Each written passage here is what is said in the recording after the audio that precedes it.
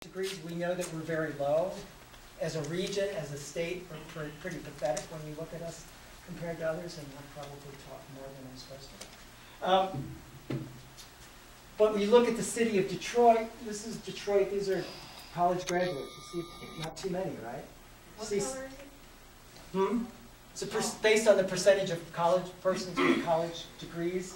So you see Oakland County is very high, obviously, in the Rochester Hills, West Bloomfield, that whole core. Macomb, more in the north of M59, up in, which is a lot of Oakland County residents who moved over there for bigger housing and less taxes. But you see very low, so you see very light, very low in Detroit with a couple neighborhoods, obviously Palmer Woods, Palmer Park, Indian Village, a couple others. And then the Grosse Pointes, you see. But look at Detroit. Detroit runs at about 10% college graduates, as opposed to Washington, D.C. with 50%, Seattle with 50 or more percent.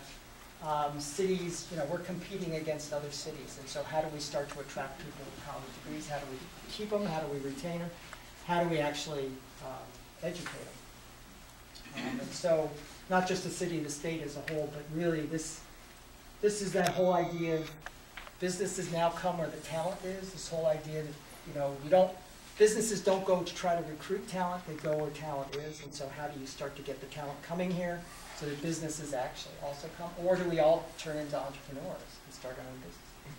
Luckily, it's pretty wild out there. You can start about anything.